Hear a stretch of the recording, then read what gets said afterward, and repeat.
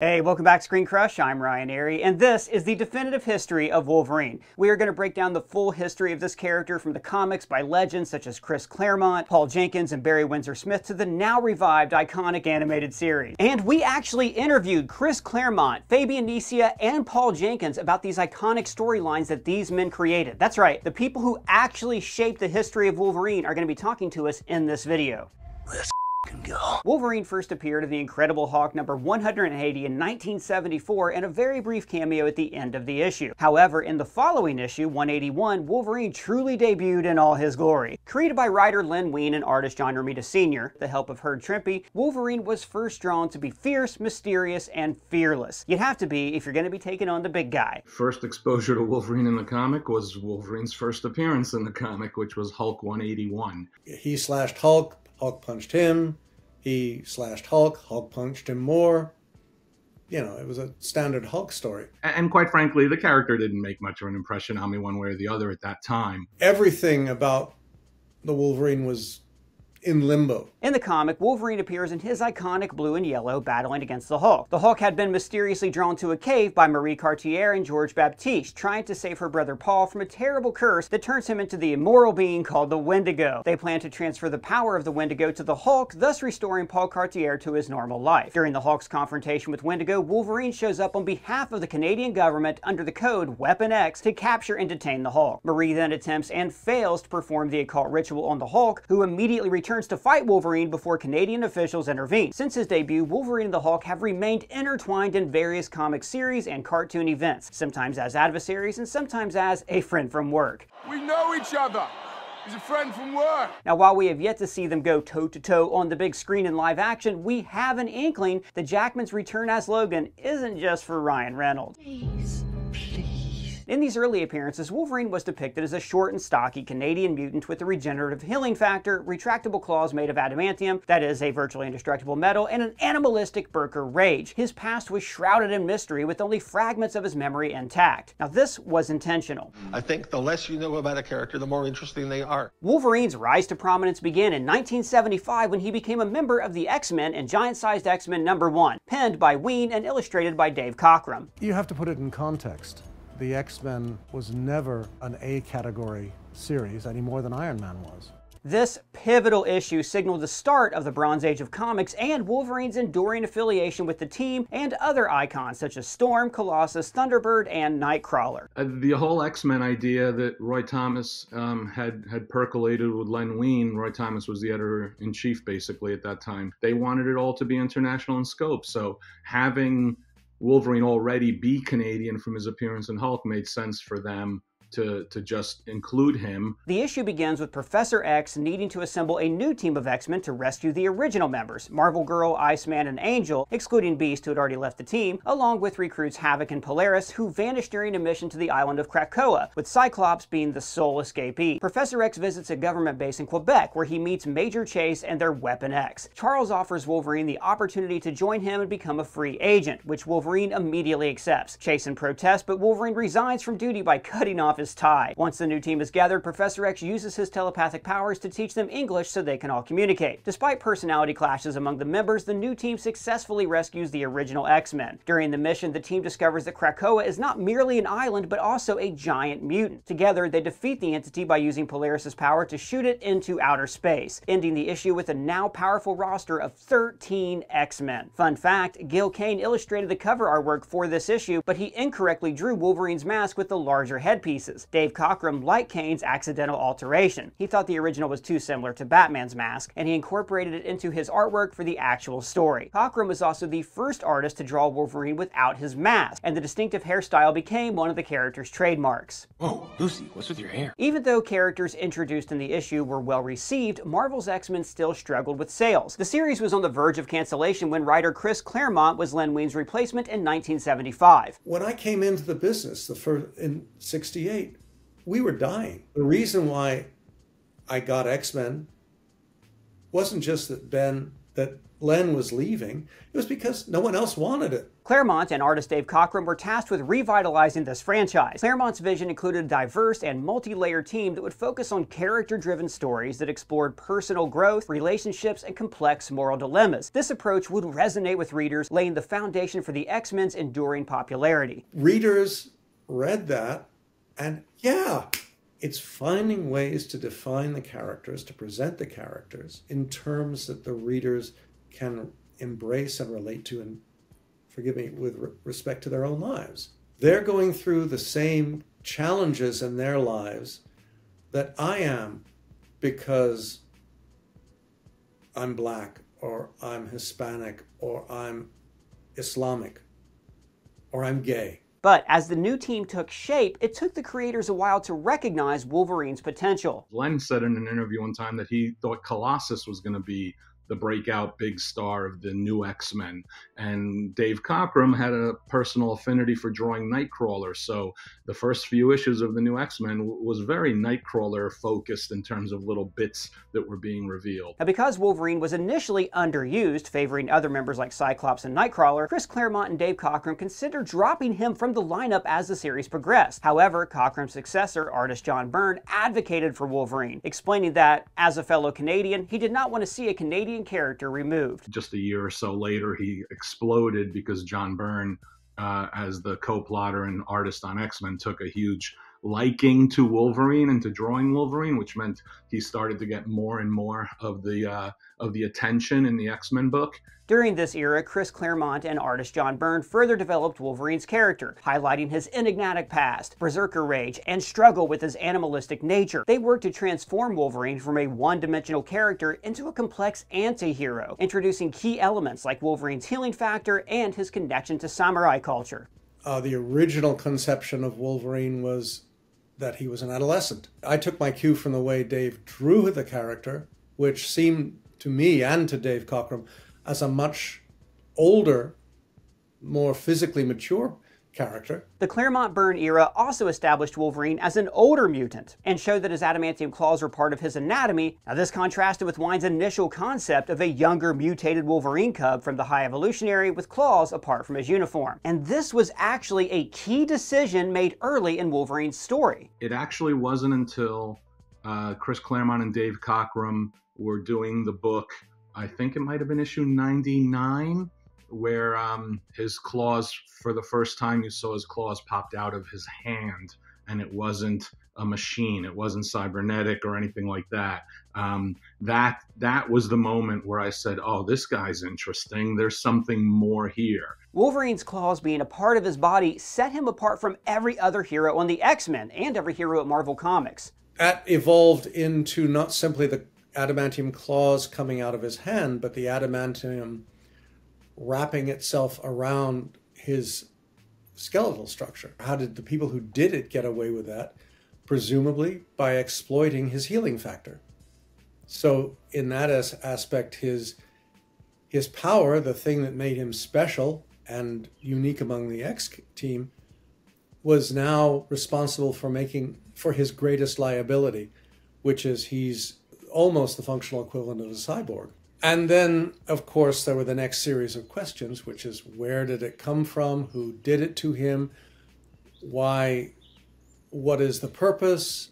And my traditional answer to it, for as long as I could get away with, was none of your damn business. And there was a point where Sabretooth was considered to be Logan's dad as well, but we're going to cover that later. Byrne modeled his depiction of Wolverine on actor Paul D'Amato, known for his role as Dr. Hook in the 1977 sports film Slapshot. They don't call me Dr. Hook for nothing. Byrne also designed the now classic brown and gold costume for Wolverine, removing the shoulder pads and tiger stripes while keeping Cockrum's distinctive cowl. Cockrum had initially attempted to introduce a new costume for Wolverine, borrowed from his adversary Fang, in the final issue of his run. It was discarded after one issue of Byrne's tenure because both artists found drawing it particularly difficult. The classic brown and gold was introduced at X-Men 139 along with the newest team member and longtime friend, Kitty Pryde. In this issue, the team learns that Wolverine's real name is Logan. Chris Claremont chose this name inspired by Mount Logan, Canada's tallest mountain, as an ironic contrast to Wolverine being the shortest character on the team. This new look proved so popular that Logan wore it throughout most of the 1980s and into the early 1990s. Years later, after regaining his memories, Wolverine would don this costume again in the comics, and the new X-Men X-Men 97 series. Chris Claremont's initial tenure as the writer of Uncanny X-Men, which spanned from issue 94 to 279, plus numerous spin-off books, limited series, annuals, and specials, was a massive success. The series climbed from the bottom of the sales charts to become the leading title in the industry. I can look around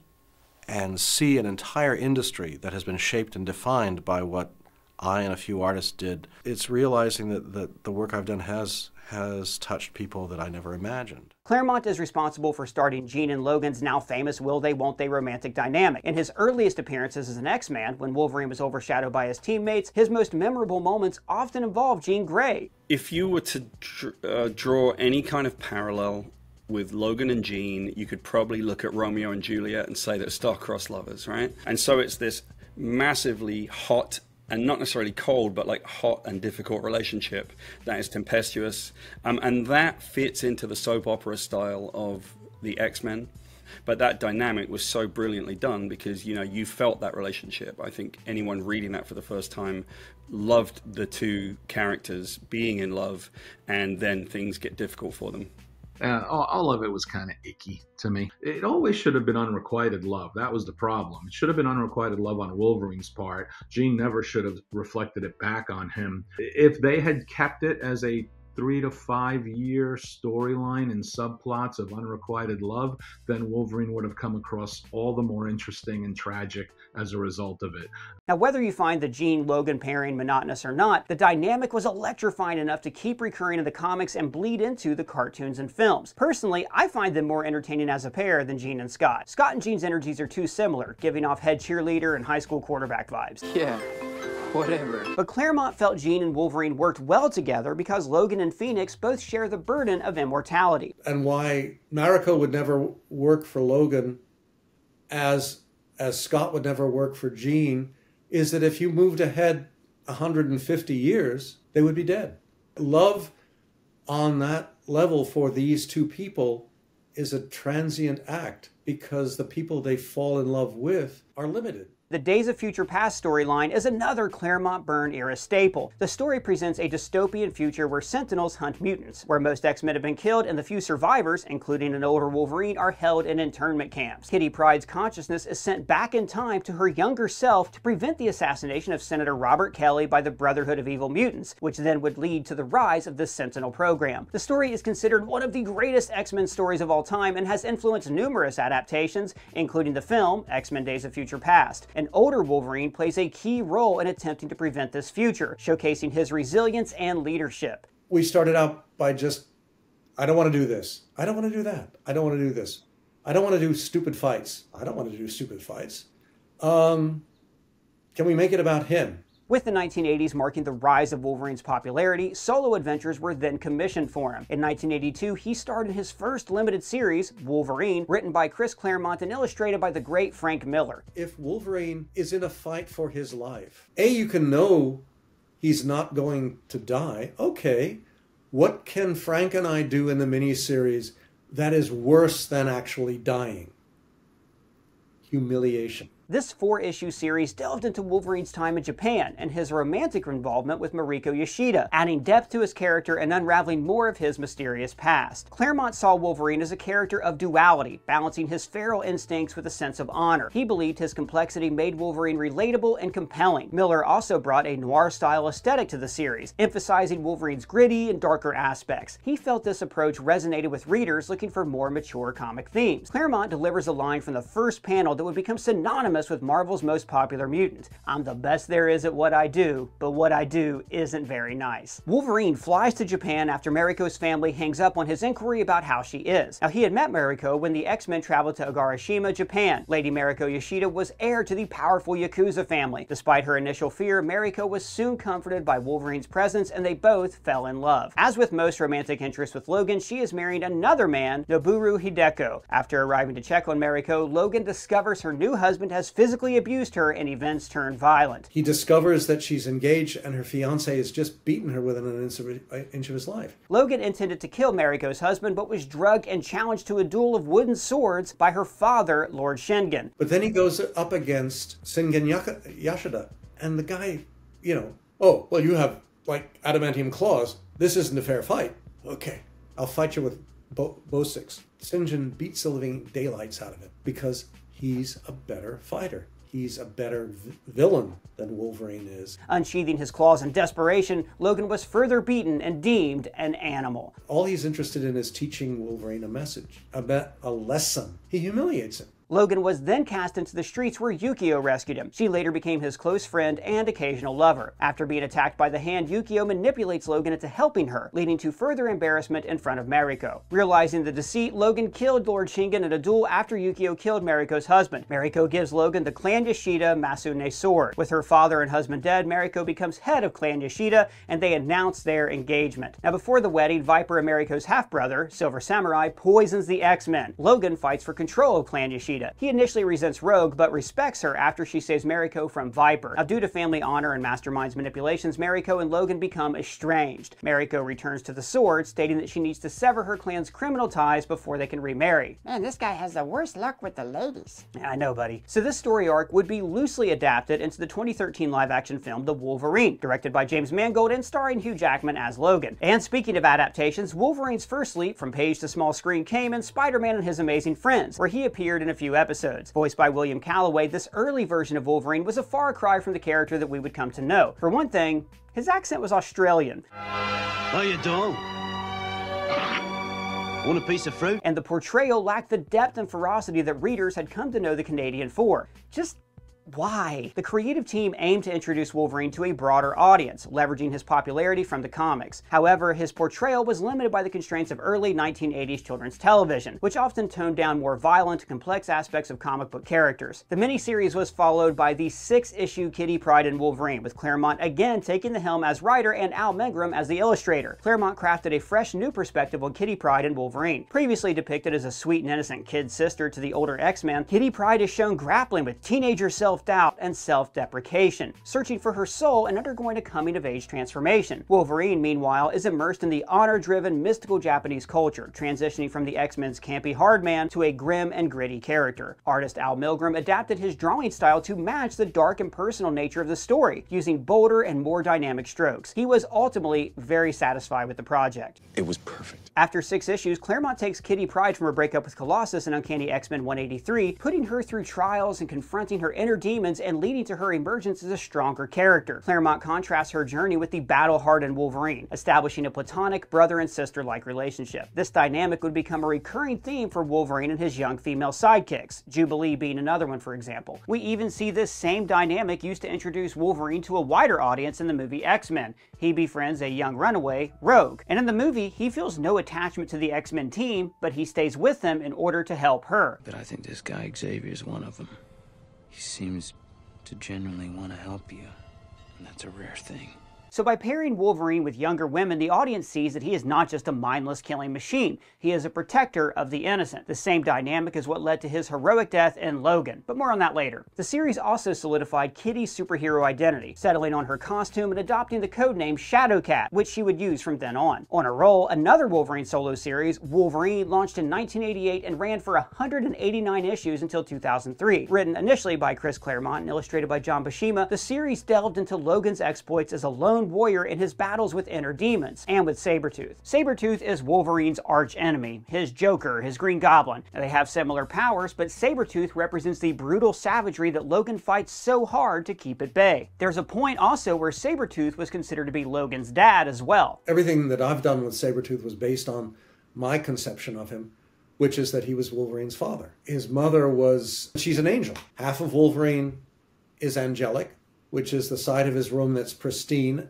And the reason he embraced Japanese samurai ethos, or at least his perception of it, is because it was pure. In Wolverine Volume 2, Number 10, in a seedy Madripoor bar, Logan reflects on past traumas involving his love, Silver Fox, and his nemesis, Sabretooth. Sabretooth has been intertwined with Wolverine's life for an extensive period. Although not blood-related to Wolverine, as the first film suggests, both share comparable powers and are products of the Weapon X program. However, while Wolverine strives to restrain the beast within, Sabretooth fully embraces it. Flashbacks reveal a violent confrontation in which Sabretooth admits to killing Silver Fox, sparking Logan's uncontrollable rage. The murder of Silver Fox was the first of Sabretooth's birthday surprises, where every year he tracks down Logan and tries to kill him on his birthday. This reminds Logan that even as he puts the years behind him, his past is never too far behind. And even as Logan becomes a hero, he can never escape his past as a murderer. Sabretooth kills him every year on his birthday because he wants Wolverine to fight back. And Wolverine, of course, being a pissy adolescent,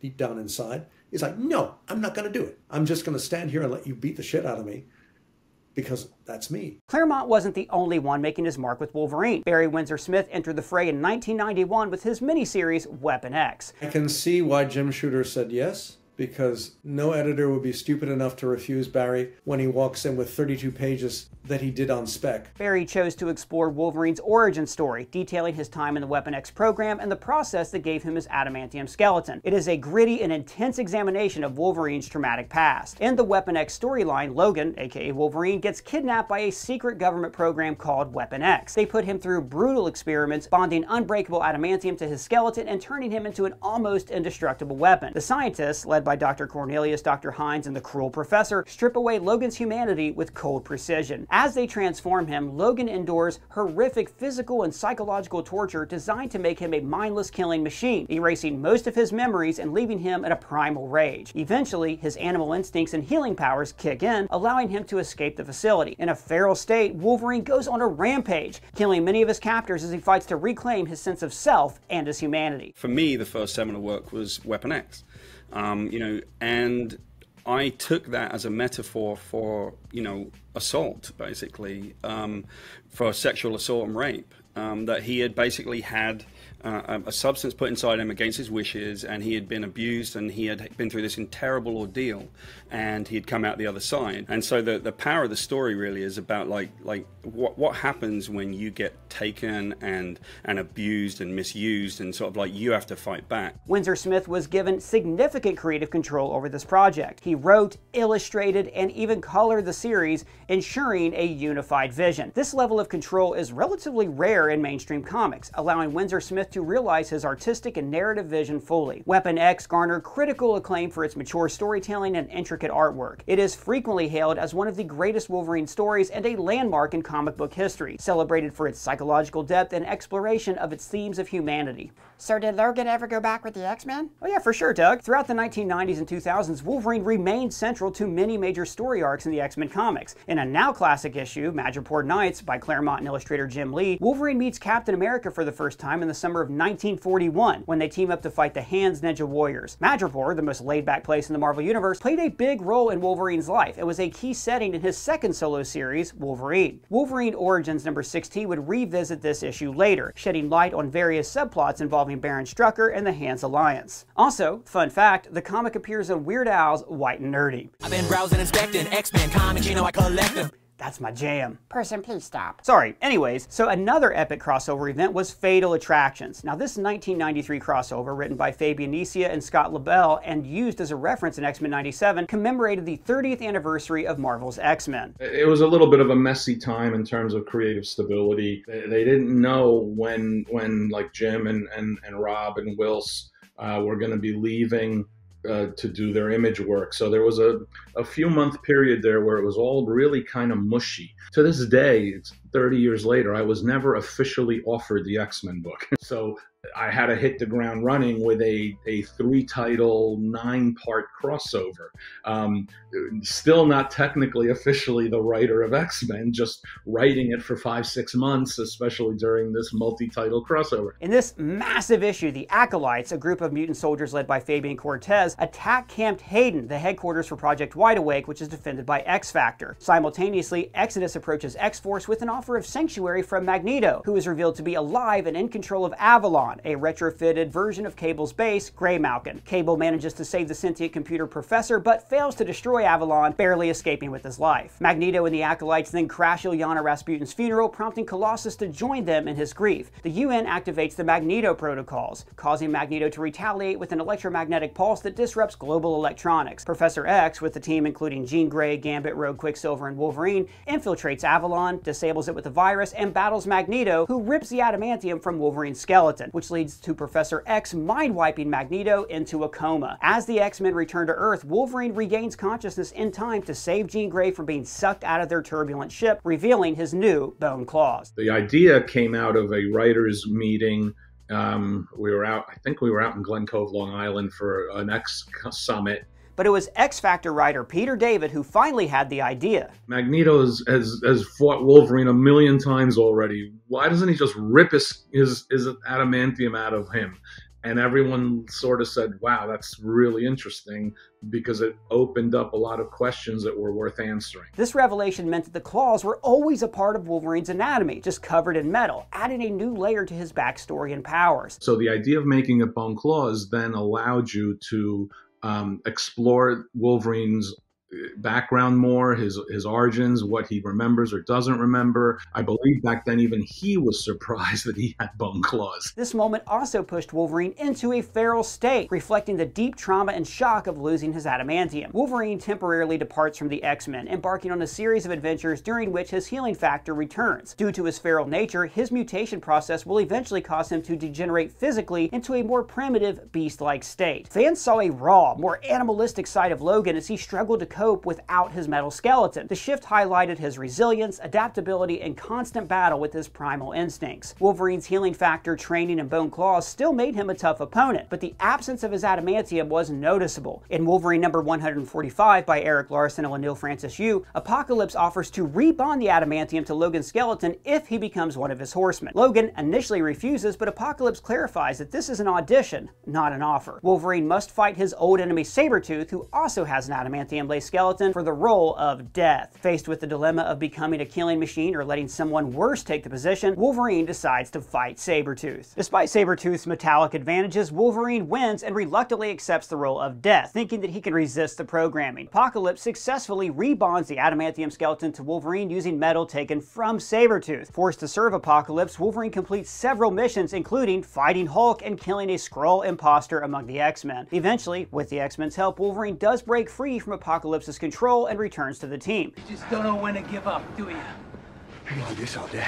This experience shows that Wolverine is just as formidable with or without his adamantium. In 1991, Chris Claremont's final story for the X-Men was created in collaboration with artist Jim Lee, resulting in the launch of a new series, X-Men Volume 2, also known as X-Men Mutant Genesis. In this series, particularly issues 1 through 3, feature Claremont's last major Magneto storyline and mark the culmination of his 17-year tenure with the X-Men. So Chris was basically a bit of an institution within the company, deservedly so. They were getting really anxious about the fact that I wouldn't go away, and that people were thinking of the X-Men as more and more my stuff than Marvel stuff. The first issue of this new series broke all previous sales records, underscoring the massive popularity that Claremont had built for the X-Men, ultimately making them one of the most significant entities in the comic book industry. I wanted to go in new directions and see if we could re-energize and excite the audience of the 90s and keep building the X-Men the way that I'd been building it the previous 15, 18 years. 17 years is a long time for anyone to stay on one project, and Chris Claremont certainly made the most of it with the X-Men. He introduced a diverse range of characters and pioneered the concept of big crossover events, which have since become a staple in comics. His work shaped the future of the comic book industry and inspired artists who took his stories beyond the medium. Claremont's influence is still felt today in the broader world of entertainment. The 1990s revolutionized animated superhero series, and X-Men the Animated Series led the charge. The show was key in shaping Wolverine for a new generation of comic book fans. For most millennials, it was their introduction to superheroes and comics, sparking a lifelong love for the genre. Voiced by Cal J. Dodd, Wolverine was depicted as a gruff, no-nonsense hero with a heart of gold, balancing his animalistic rage with deep loyalty and compassion for his teammates. Dodd's voice work brought a new dimension to Wolverine, capturing his gruff exterior and hidden vulnerability. Someday I'll learn not to let my guard down. Oh no! Jean. The creators, including writers like Eric Lewald and artists such as Will Meggino, worked to ensure the animated series stayed true to the spirit of the comics. The decision to make Wolverine a central character was driven by his popularity and rich storytelling potential that he offered. Fans and critics praised the series for its mature storytelling and complex character development. Wolverine's portrayal was a standout, earning acclaim for its faithfulness to the comics and ability to resonate emotionally with viewers. The creators of the show were careful to balance each of the X-Men's strengths with the weakness. For instance, Rogue is passionate but cannot touch. For Logan, his body can heal any wound, but his broken heart can never heal.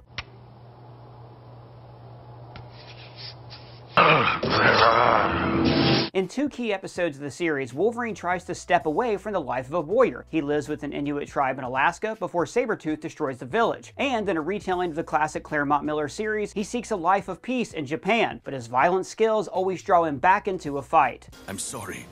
I came to find myself, not to fight. Thanks to this series' popularity, the X-Men were brought to the gaming world and the big screen. If you saw a trailer for a movie, it might well say, you know, Hugh Jackman is Wolverine. And if you see the trailer for a video game, it says you are Wolverine. And your job as a writer and as a game designer, your job is to give this character to somebody to let them become that person. That character is somebody that you want to go and basically blow some stuff up with, right? You want to do that with Wolverine. The X-Men's explosive comic sales and multiple spin-off titles in the early 90s coincided with the new boom in the video game industry. X-Men games were created for cabinet arcade machines, but also the new Super Nintendo and Sega Genesis systems. Actually, the first X-Men games were the DOS-based Madness and Murder World and the Fall of the Mutants, but the next outing was a Wolverine solo game for the NES. This was an original story where Magneto and Sabretooth trapped Wolverine on an island and he had to escape. And then it was followed up by a loyal adaptation from the comics. Oh, did they adapt Dark Phoenix or Days of Future Past? No. They adopted a 2-issue arc where X-Men teamed up with Spider-Man to fight a villain called Arcade. Not a great game, but you could climb walls with Wolverine's claws. That was pretty sweet. So this was followed up by Capcom's X-Men the Arcade game and Children of the Atom. These are classic beat-em-ups that laid the groundwork for the Marvel vs. Capcom series. And these were followed up with the magnificent X-Men the Arcade game, which even though it was a fun multiplayer arcade game, it did penalize you energy for using a mutant's powers. This was followed by the classic X-Men for Sega Genesis, which was followed up by another solo Wolverine game, Adamantium's Rage, where you discover the secrets of Wolverine's past. So each of these games laid important groundwork for the next, adding in elements like more detailed stories and improving how you use Wolverine's powers in the game. As console technology evolved, so did the gameplay. And as we'll talk about later, the games would soon start incorporating elements from the X-Men film franchise. So now let's talk about X-Men. Hugh Jackman's portrayal of Wolverine debuted in this film, setting the stage for an iconic portrayal. The casting of Hugh Jackman as Wolverine was a stroke of serendipity. Initially, the role was offered to Doug Ray Scott, but due to scheduling conflicts with Mission Impossible 2, the part became available. About to do it, and then the movie I was doing at the time just overran by so much that I couldn't do it in the end, so that was the story. They looked for who's on the list, and so she sends in Hugh Jackman. And they said, yeah, come on. Okay, he won the Olivier for Best Actor, but it was Best Actor in Oklahoma, a musical. Oklahoma, where the wind comes sweeping down the plain. He can sing and dance. Great. Can he do Wolverine?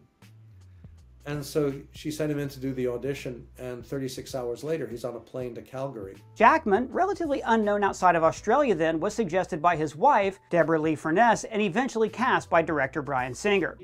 I didn't even know, I'd never heard of X-Men. I didn't know there was an animal called a Wolverine. Jackman had only 3 weeks to prepare for the role. At 6'3", he was significantly taller than the comic book character, who was supposed to be 5'3". To compensate, he adopted a crouched posture and incorporated animalistic movements inspired by wolves and big cats. The fans are not going to have a problem because the character's meant to be 5'5".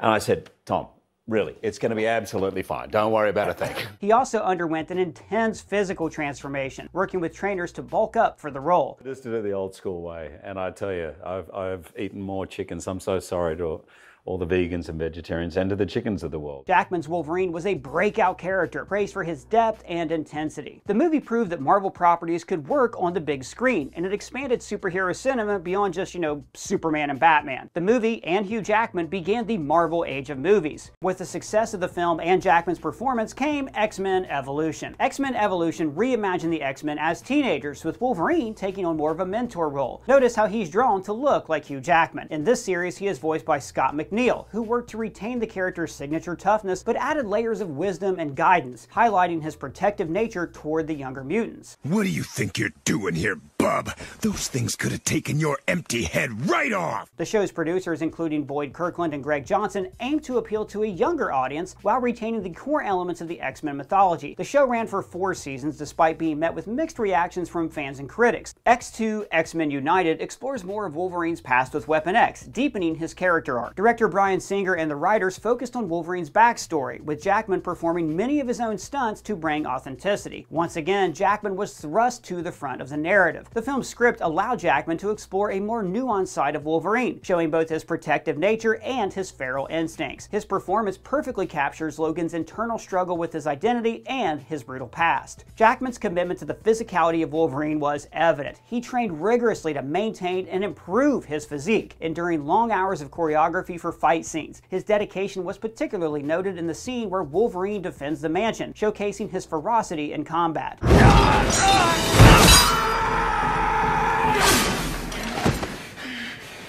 Fans appreciated the deeper dive into Wolverine's past, and the film was critically acclaimed, making it into one of the all-time greatest X-Men movies. It's my personal favorite. And speaking of diving deeper into Wolverine's past, enter Paul Jenkins. Paul Jenkins is an acclaimed comic book writer, known for his work on titles such as The Inhumans, Spider-Man, and Hellblazer. I was invited to a editorial conference, basically. Halfway through the day, the publisher, Bill Jemas, came up to me, and he asked me, Paul, why are you grumpy?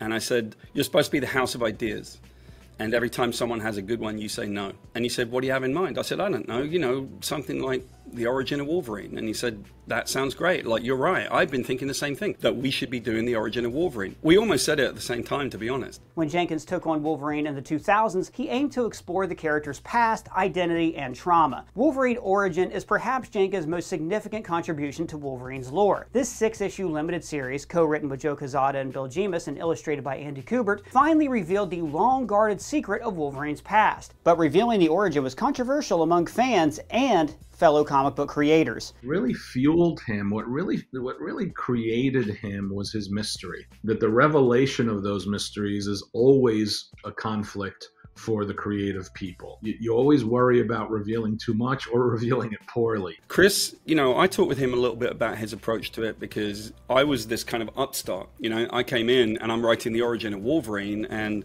I'm not so sure that Chris thought that was a good idea. Paul had a good idea. It's a very good story. I fundamentally disagree with it, because once you tell the story, you can't take it back. To do an origin, no matter how well it works, you're locking things down. You're saying this is it. I preferred more ambiguity. I've never read the Origins comic that they did. I didn't read it because, quite honestly, I didn't think it was anyone else's story to tell but Chris. But that's okay. That's just kind of like an intellectual kind of discourse between the two of us. Set in the late 19th century, the story traces Logan's childhood, the emergence of his powers, and the tragic events that led to his transformation into Wolverine. Origin focuses on Wolverine's struggle with his true identity, revealing his birth name, James Hallett, and the traumatic events that shaped his early life. If you take a look at a character like Wolverine, the only thing we pitched was not, this is going to expose every single aspect of his life. The very specific pitch was, why don't we tell a couple of the things that people have wondered about? Like, where was he born? What was his name? And why did he forget? That's it. We really didn't do much more than that. I put my own personal story into the book, So the first book is called The Hill. In the issue, an orphaned girl named Rose O'Hara is brought to the Howlett estate to keep him company. James, Rose, and dog Logan, the son of the cruel groundskeeper Thomas Logan, become friends, even though their fathers have ill will toward each other due to James's mother, Elizabeth. And the idea was that up there in the farmhouse is the other world, you know, where the rich people live and they have electricity and so on. Well, you know, most people didn't know this about me until I started talking about it maybe 5 years ago. You know, I grew up in real poverty, and I was a single mom. My dad left when I was 5, and my brother and I were raised in, you know, without electricity most of the time.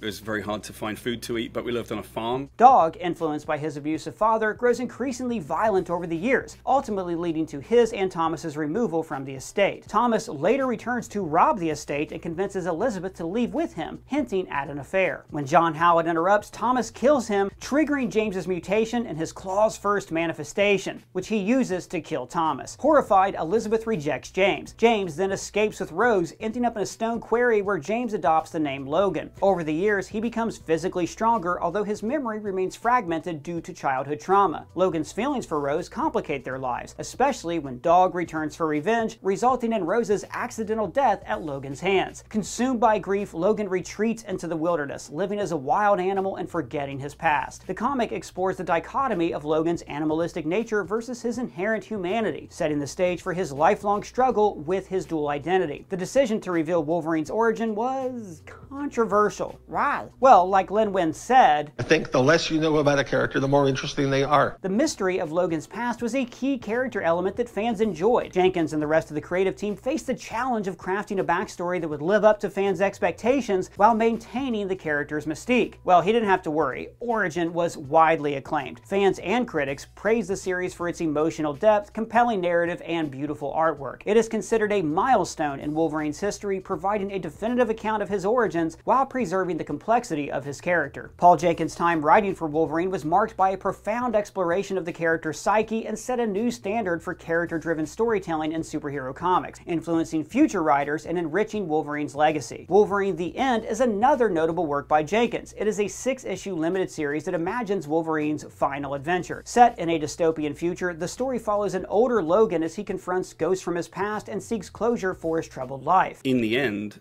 he was given a chance to be happy, and but he kind of couldn't be. You know, it was very difficult for him to retire. It was very difficult for him to be sitting there and enjoying his life in the cabin and doing all the stuff, because he had these things that he could never solve.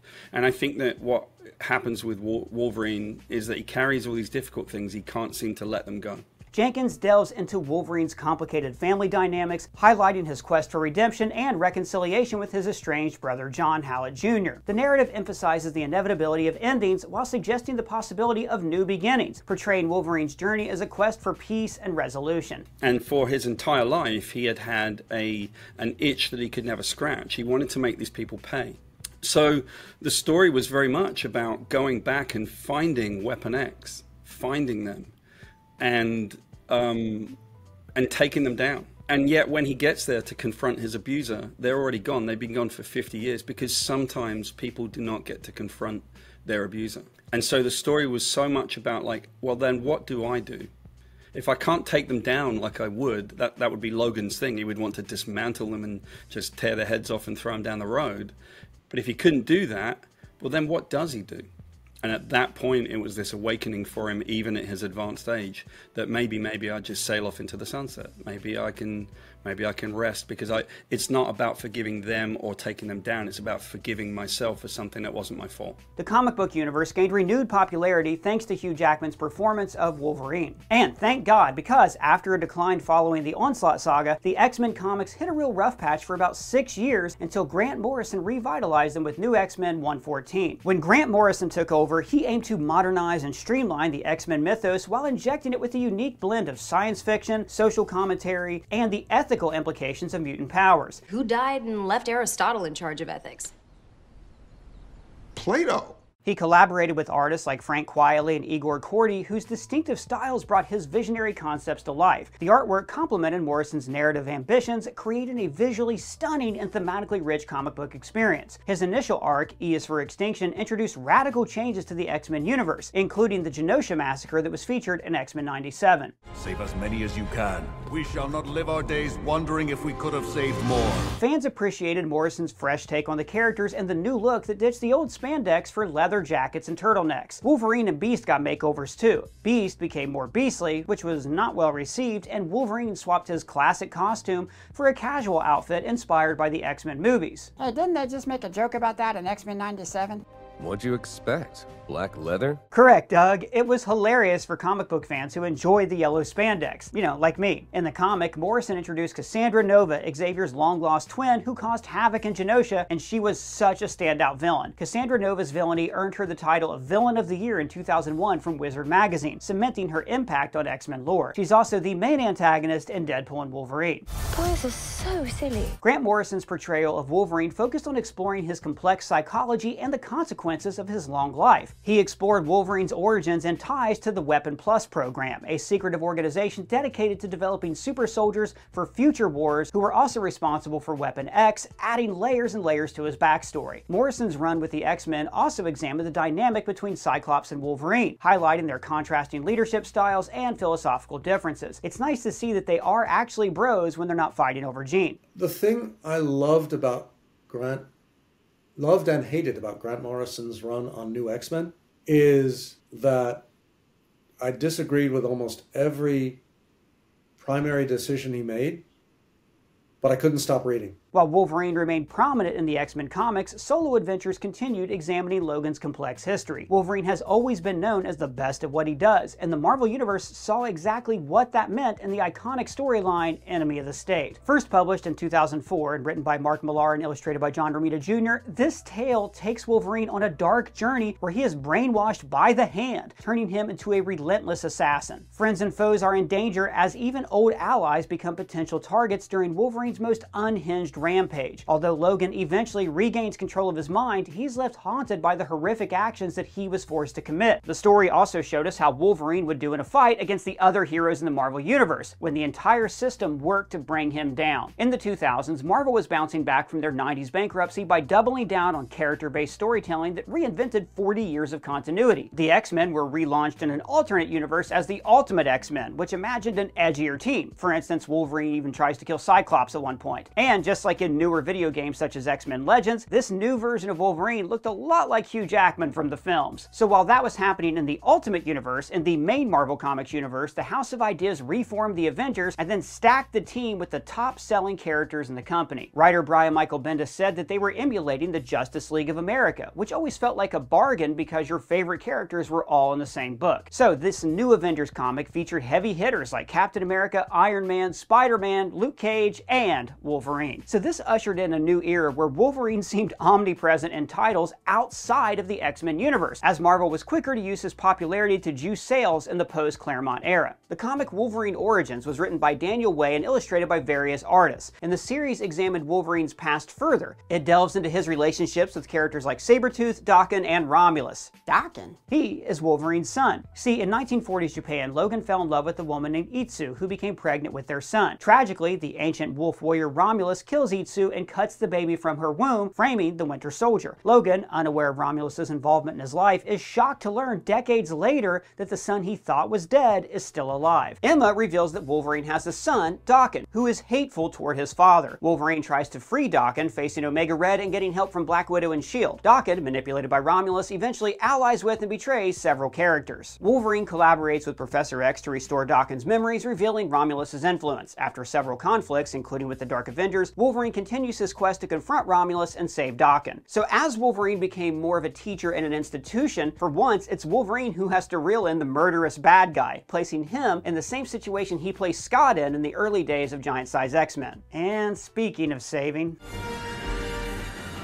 And this is gonna hurt, folks. X-Men The Last Stand closes out what could have been a really solid X-Men trilogy. Once again, this film had Wolverine at the heart of its story as it dealt with elements of the famous Dark Phoenix saga. Elements meaning basically just in name only. So why does this movie suck? Well, the problems with X-Men The Last Stand can be traced back to behind-the-scenes issues. After Bryan Singer left the project to work on Superman Returns, 20th Century Fox brought in director Matthew Vaughn and screenwriter Zach Penn and Simon Kinberg. The third X-Men film was originally supposed to focus on the iconic Dark Phoenix storyline, which had been set up in X2. Initially, Fox thought the storyline was just too dark. Still, screenwriters Zach Penn and Simon Kinberg pushed back, leading to a compromise where the Phoenix storyline was balanced with a plot about the mutant cure inspired by a recent comic by Joss Whedon. This resulted in two competing storylines that weren't seamlessly integrated, leaving both underdeveloped and unsatisfying. Director Matthew Vaughn left early in the project, feeling rushed, and was replaced by Brett Ratner, who prioritized meeting the release deadline over storytelling. This led to scheduling conflicts for key actors, resulting in reduced roles. Cyclops is killed off early due to James Marsden's commitment to Superman Returns, Rogue takes the cure and exits because Anna Paquin is filming another movie, and Mystique is quickly written out because Rebecca Romijn had other commitments as well. Now, although it received mixed reviews, Wolverine's character arc was praised. You would die for them? No, not for them. For you. I love you. Jackman's portrayal of Logan's love and pain for Jean added emotional weight to the mixed bag narrative. It was clear that he still kept the fans engaged, even if the movie didn't. The Messiah Complex saw Wolverine truly embrace his role as a team leader of the newly established X-Force. Now, in the past, Wolverine was defined by his role as an outsider, but as he became a cultural institution on the big screen, he became a character institution in the comics. This inspired the 2008 animated series with a Jackman-like Wolverine as the leader of the X-Men.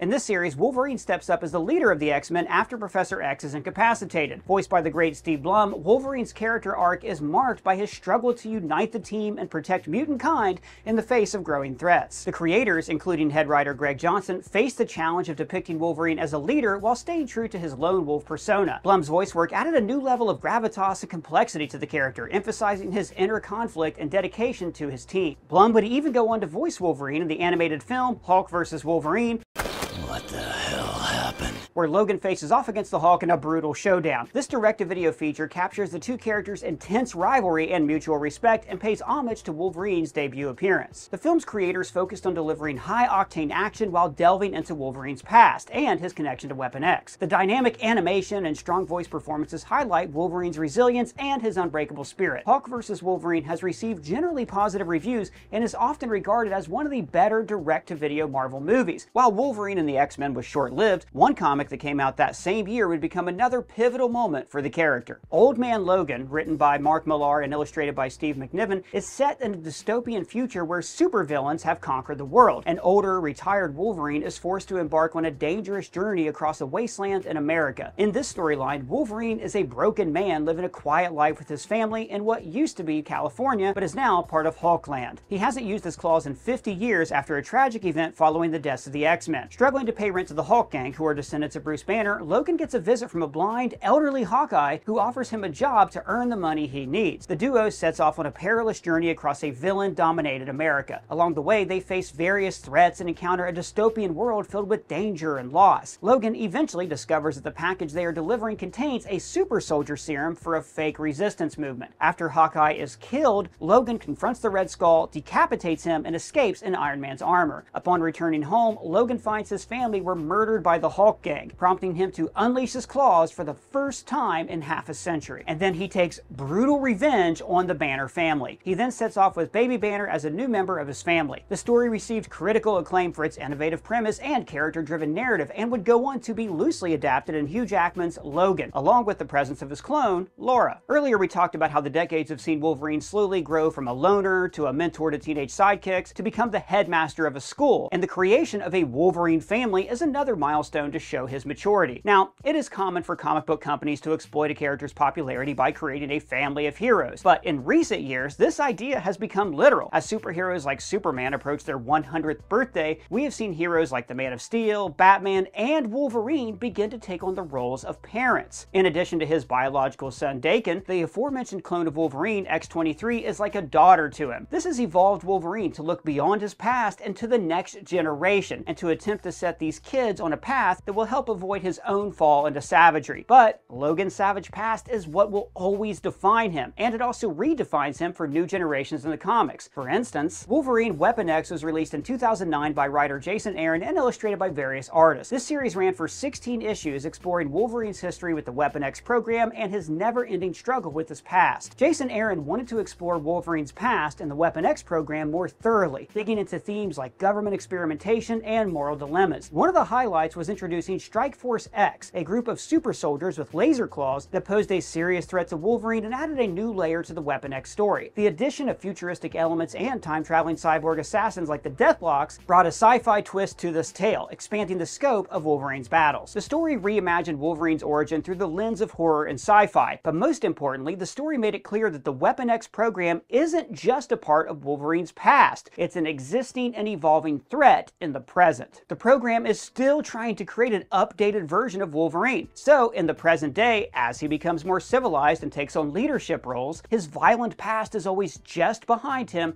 threatening to erase his new life. Strike Force X are humans enhanced with Wolverine's animal-like senses, strength, reflexes, and healing factor. This highlighted how Wolverine's powers are nothing more than a commodity for the powerful to exploit. And I'm sure it's just a coincidence that Aaron wrote this story, as Wolverine seemed omnipresent in so many Marvel titles and in every X-Men movie, even in the prequels. Critics and fans appreciated the blend of old and new elements in Wolverine's story, maintaining respect for the character's legacy while introducing fresh threats and challenges. It was a perfect comic to get people pumped up for Jackman's first solo outing as Wolverine. Yeah, plus the first appearance of Ryan Reynolds as Deadpool. Well, it's the first appearance of something like a Deadpool. Hey, it's me. Don't scratch. X-Men Origins Wolverine focused on Logan's early life and Weapon X's origins. So not only did Hugh Jackman star in this movie, but he also served as a producer, giving him more creative control over the character's portrayal. The film is basically a disaster, though. It faced major criticism for its storyline and special effects, but Jackman's performance was consistently praised. He continued his rigorous physical training and delved deep into Logan's psyche, exploring themes of loss, revenge, and identity. The writer's strike going on at the time impacted the script quality. One common complaint was about Wade Wilson's dialogue. Ryan Reynolds originally wrote his own lines for the film because of the strike. When he came on set, the only direction he got was that Wade Wilson shows up and talks really fast. You look really nice today. It's the green. Brings out the seriousness in your eyes. What also didn't help the film was that it was leaked months before the release. Many fans watched the pirated version and were disappointed with how some of their favorite characters, like Deadpool, were portrayed. So their solution, and I really don't like it, I think it was a poor solution, was that he gets shot in the head with an adamantium bullet or something, right? And that's why he forgets. And it's really banal. I think it was just poorly conceived, and it wasn't anywhere near as useful or understandable as the fact that he had PTSD and his mind papered over the cracks. Despite these issues, Jackman remained dedicated, often performing his stunts and working closely with the director to ensure Wolverine's character stayed true to his roots. The movie is indicative of a studio with a franchise on its hands that it didn't know what to do with. Just look at the title, X-Men Origins, Wolverine. This is because Fox hoped to spin off the successful X-Men characters into their own individual franchises, so they thought that they still needed X-Men somewhere in the title instead of just calling the movie Wolverine Origins. As a result, the movie is packed with needless cameos that for some reason feel the need to pack in Professor X, Cyclops, and all of these other young mutants so it can serve as a prequel to the original film. The movie was a rushed, slapdash effort, and hey, we all remember those cartoon Roger Rabbit claws, right? A better received release that came out alongside the movie was the X-Men Origins Wolverine video game by Raven Software and Amaze Entertainment. This action-adventure game lets players dive into Logan's fierce combat style. Origins, featuring lots of blood and gore, was inspired by games like God of War and Devil May Cry. If you had an Xbox 360 or a PlayStation 3, Raven Software offered you the Uncaged Edition. They improved on past Wolverine games by adding a progressive damage system. When Wolverine gets shot or stabbed, you see his injuries heal in real time, with his flesh, muscles, and skin growing back, eventually revealing his adamantium skeleton. He also has enhanced feral senses, which help solve puzzles, find hidden escape routes, and spot opponents' weak points. The Uncaged Edition received good reviews, with Greg Miller stating, for example, that Uncaged Edition is some of the most violent fun I've had in a long time. Back in the comics, the exact same cartoon title, Wolverine and the X-Men, Wolverine parts ways with Cyclops and opens up a new school in Westchester, New York called the Jean Grey School for Higher Learning. Now, the writer, Jason Aaron, teamed up with artist Chris Botch Capullo to create a unique blend of humor, drama, and action. They wanted to show a different side of Wolverine, focusing on his new role as headmaster of the Jean Grey School for Higher Learning. This setup allowed them to explore the character in a leadership position, juggling school duties while dealing with various threats, like the Hellfire Club. This showed Wolverine's story finally coming full circle, so of course they killed him off in the death of Wolverine. Wait, did you just say the death of Wolverine? I did indeed, Doug, just like Superman and Batman. Marvel decided it was time to kill Wolverine, but we'll get to that in a second. Wolverine is about to go anime. Marvel Anime X-Men presented a unique take on Wolverine, blending Western and Japanese storytelling styles. Voiced by Rikia Koyama in Japanese and Milo Ventimiglia in English for the standalone story, and Masato Hagiwara and Steve Blum in the X-Men series, these versions of Wolverine were grittier and more introspective, reflecting the darker tone of the series. The collaboration between Marvel and Madhouse, a renowned Japanese animation studio, aimed to create a fresh, global perspective on the X-Men. The anime's visual style and thematic depth provided a new platform to explore Wolverine's character, emphasizing his struggles with identity and honor. You see, it ain't smart to bet against me in a fight. I've got nothing to lose. Now, the next feature film, The Wolverine, takes Logan to Japan to deal with mortality and past demons. Directed by James Mangold, the film drew inspiration from Claremont and Miller's 1982 series. The film focuses on his grief after the events of The Last Stand and his quest for redemption. I'll never hurt you or anyone ever again. James Mangold wanted the film to be set after the previous X-Men movies so they could explore Wolverine's immortality without worrying about prequel rules or fitting into another storyline. Thus, Jackman's portrayal of a more introspective and vulnerable Wolverine was a departure from the usual action-centric depiction. For the Wolverine, Jackman aimed to achieve a leaner, more defined look. His diet and training regimen were even more intense, involving dehydration techniques for certain scenes to enhance muscle definition. Jackman's commitment to the physical aspect of the role was unparalleled, often pushing himself to extreme pain. Don't do this at home. It's really, you increase your water intake, and then you stop about 36 hours before you shoot, but you lose like 10 pounds of all of this water weight. The film was well received for its character-driven approach. Jackman's performance was praised for its depth and emotional resonance, highlighting Logan's internal struggles and journey towards self-acceptance. Your mistake was to believe that a life without end can have no meaning. The film ends with an after-credits scene of Logan at an airport where he encounters Magneto and a very alive Charles Xavier. And this leads them into X-Men: Days of the Future Past, which brought together the original X-Men cast, the original X-Men director Bryan Singer, and the younger versions that were introduced in X-Men First Class. A movie that still squeezed in a great Wolverine cameo. Go fuck yourself. Jackman's 7th appearance as Wolverine served as the bridge between these two timelines, showcasing his adaptability and central role in the X-Men universe. Working with both the original and the new cast was a highlight for Jackman. The film required him to maintain his physical condition while delving into a more nuanced performance that balanced action with the emotional gravity of the storyline. The film was a commercial and critical success, with many praising Jackman's ability to anchor the ensemble cast. His portrayal of Wolverine's resilience and leadership was a real standout, reaffirming his status as a fan favorite. Okay, so now let's dive back into the comics to talk about The Death of Wolverine, which was written by Charles Soule and illustrated by Steve McNiven and released in 2014. Wolverine gets hit with this microverse virus that shuts down his healing factor,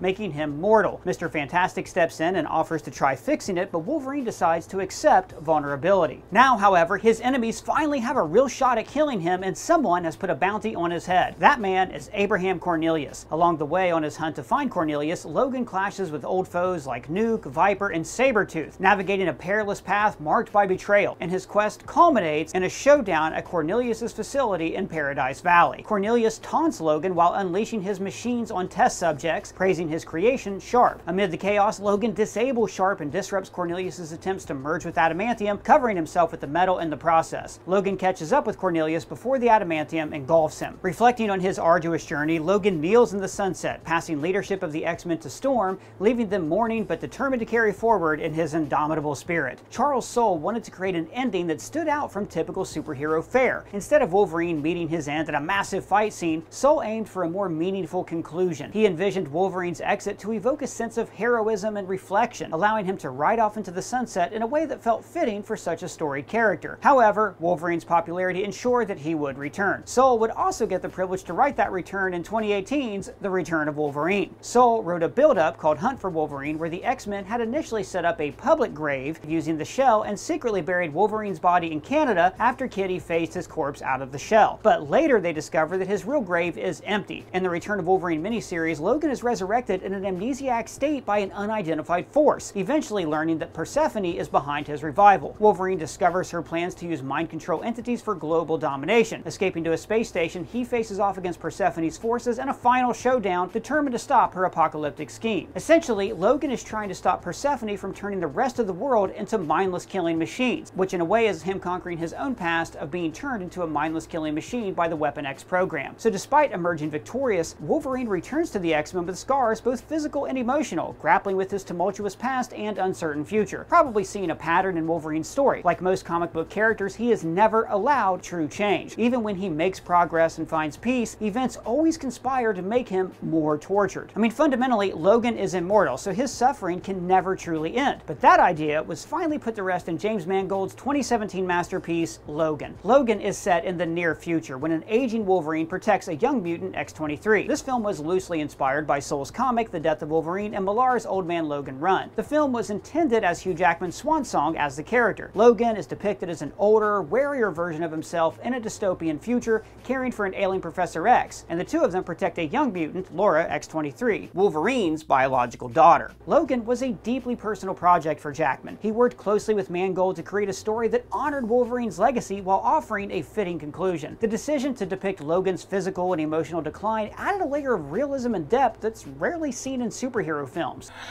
Don't be what they made you. For his final performance, Jackman left no stone unturned. He adopted a grueling training regimen and a strict diet to portray an older, more vulnerable Logan convincingly. The physical toll of the role was significant, but Jackman's dedication ensured a powerful and authentic portrayal. Logan was a critical and commercial success, hailed as one of the best superhero films ever. It was nominated for a Best Screenplay Oscar. Jackman's performance was also universally praised, with many critics and fans moved by the raw, emotional depth that he brought to the character's final chapter. Jackman's portrayal was also recognized with several award nominations, cementing his impact on the character and on this genre. It was a poignant and fitting end to Jackman's tenure, praised for its depth, emotional gravity, and mature themes. It brought together aspects of Logan's evolution through the comics, combining his haunted past from Weapon X to the excellent Old Man Logan run. And in the end, the prophecy from the Wolverine came true. I see you on your back. There's blood everywhere. You're holding your own heart in your hand. So in 2017, Disney acquired 20th Century Fox, which returned the film rights of the X-Men and Deadpool properties to Marvel Entertainment. Now this freed up the Fox Marvel characters to become part of the Marvel Cinematic Universe. This opens up endless possibilities for crossovers and new story arcs. Enter X-Men 97 and Jackman's return as Wolverine in a Deadpool film. X-Men 97 was one of the greatest X-Men adaptations of all time. In an overstuffed 10-episode first season, the X-Men face a mutant genocide on Genosha, traitors in their own ranks, and an adaptation of Fatal Attractions when Magneto pulls adamantium from Wolverine's body. But the show perfectly encapsulated Wolverine's suffering as an unrequited lover in one scene, where Jean actually makes a move on him. You're Jean Grey. He's Scott Summers. Those are the rules. Now back in the comics, the X-Men underwent their biggest change in decades. Moira McTaggart is revealed to be a mutant living through a time loop. She convinces all mutants, heroes and villains, to unite and form a mutant nation on the island of Krakoa, which began the Krakoan Age. Now this was a big era for the X-Men in Marvel Comics, spanning from 2019 to 2024, starting with Jonathan Hickman's House of X and Powers of X miniseries, and then including 4 main phases: Dawn of X, Reign of X, Destiny of X, and Fall of X. During this time, over 500 issues were published across 80 different series. Like, I'm actually still getting caught up on them. One major change was the introduction of the Resurrection Protocols, which made the X-Men functionally immortal. The series reimagined everything we knew about the X-Men and also pushed Wolverine into unknown territory. In the X Lives of Wolverine and X Deaths of Wolverine storylines written by Benjamin Percy, they kicked off the second Krakoan Age with Wolverine traveling through time to save Charles Xavier. During his journey, Wolverine revisits moments from his forgotten past. past. It's revealed that he was present at Xavier's birth, indirectly saving the family from Omega Red, who had possessed the Xavier family staff. Omega Red's goal was to assassinate Xavier, aiming to prevent the formation of the X-Men. During the Hellfire Gala storyline, Wolverine decides to spend quality time with his biological daughter, Laura, and her clone Gabby, who goes by Scout, and his biological son, Daken. During this run, Logan also lives in the same living quarters with Jean and Scott, but they're not in a throuple, according to Tom Brevoort, Marvel Comics Executive Vice President and new X-Men Group Editor. The fans, though, think otherwise. I mean, look at how their rooms are connected. I mean, at least it's confirmed that Logan and Jean have a private moment in a hot spring. The upcoming X-Men from the Ashes is going to relaunch the X-Men series, marking the end of that Krakoan age and closing out a hugely successful run for Marvel. The final issue of Fall of X previewed the upcoming relaunch with Xavier witnessing mutants trying to reintegrate into human society. Now, Wolverine will, for now, be part of the Uncanny X-Men lineup with Rogue as the team lead and headquartered in New Orleans. And this series is going to focus on the X-Men as outlaw heroes. But recently, one legend has returned to Marvel to write Wolverine, and that is Chris Claremont. With 2024 being Wolverine's 50th anniversary, Marvel invited Chris to write a direct sequel to his story with Jim Lee, Wolverine Madripoor Nights, teaming Logan back up with his old friends Captain America and Black Widow. The story picks up from the classic Uncanny X-Men 268. Chris is also currently writing a sequel to the series that he did with Al Milgrom. That's not all, he will also be writing another comic with Logan called Wolverine Deep Cut. Logan is heading out from the Outback on a high-stakes mission, leaving the remnants of the X-Men behind. Finally, after years of mystery, Chris Claremont is going to reveal what Wolverine was up to right before his epic fight with the Reavers. The first issue is, if anyone ever wanted to see the Wolverine Sabretooth fight, this will give you some unexpected moments. And that brings us to Hugh Jackman's return to the Claws and Deadpool and Wolverine. Even though he always intended Logan to be his swan song, the chemistry between Deadpool and Wolverine in the comics, it's like such a great dynamic. Jackman's return fulfills a long-standing desire among fans to see these two characters interact on the big screen. And with Disney's acquisition of 20th Century Fox, the X-Men and Deadpool properties are now part of the MCU. This opens up endless possibilities for crossovers and new story arcs. Jackman's return as Wolverine in a Deadpool film could serve as a bridge for integrating mutants into the MCU, paving the way for future appearances. Fingers crossed we might finally see Hugh Jackman's Wolverine fight the Hulk. Now, in addition to Hugh Jackman getting to play with all the other characters in the MCU, he could also provide a seamless transition and endorsement for a new actor taking on the role for future MCU films if the universe is rebooted following Avengers Secret Wars. Over 17 years and 9 films, Jackman brought depth, intensity, and raw physicality to this character, making Wolverine a household name and a cornerstone of the X-Men film franchise. Accepting someone new won't be easy, but his involvement could help audience members acclimate to a new face. Without X-Men 1, there wouldn't be a Spider-Man. And without Spider-Man, there wouldn't be an Iron Man. And without Iron Man, where would the Marvel film universe be? Wolverine's journey from a secondary character in The Incredible Hulk to a leading figure in the Marvel Universe is a remarkable story of evolution and resilience. He is one of Marvel's best-selling characters, consistently topping sales charts in solo and team books. His popularity stems from his iconic design, complex characterization, and mysterious past, which resonate deeply with readers.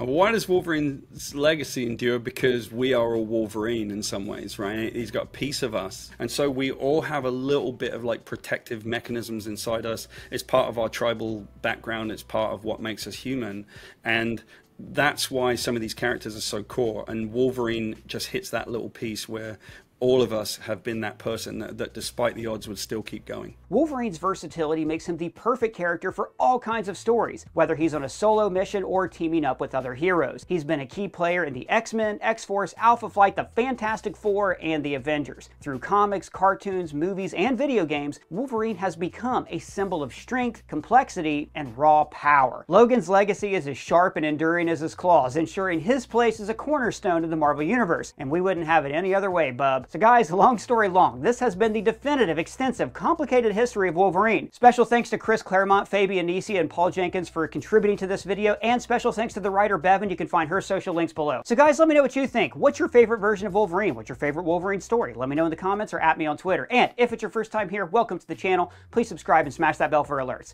For ScreenCrush, I'm Ryan Airy.